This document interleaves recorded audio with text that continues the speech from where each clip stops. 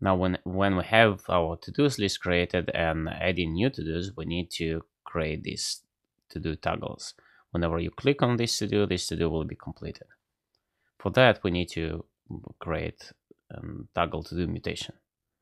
Let's go to our graphical, copy an ID, we will need it, and write our mutation. Our mutation will be called toggle to do, and we'll get an ID variable that we just copied is completed, because we not only want to complete to do, we want to toggle that based on current to do state.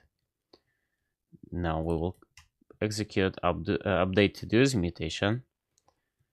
We need to provide a where clause.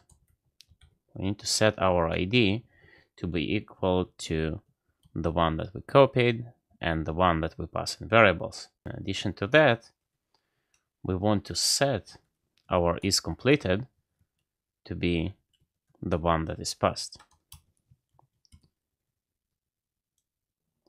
Now, for that purpose, we will use optimistic UI updates. We won't actually update our cache. We will assume that our update to do's is just working.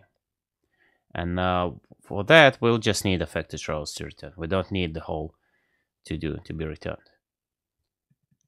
Now let's specify an ID as the one that we copied and is completed as true. Now let's run our mutation and reload our app. And we can see the testing new to do here is specified as completed. So if I click on this filter, show all completed, I will see only this one. And active will filter out the completed to do's.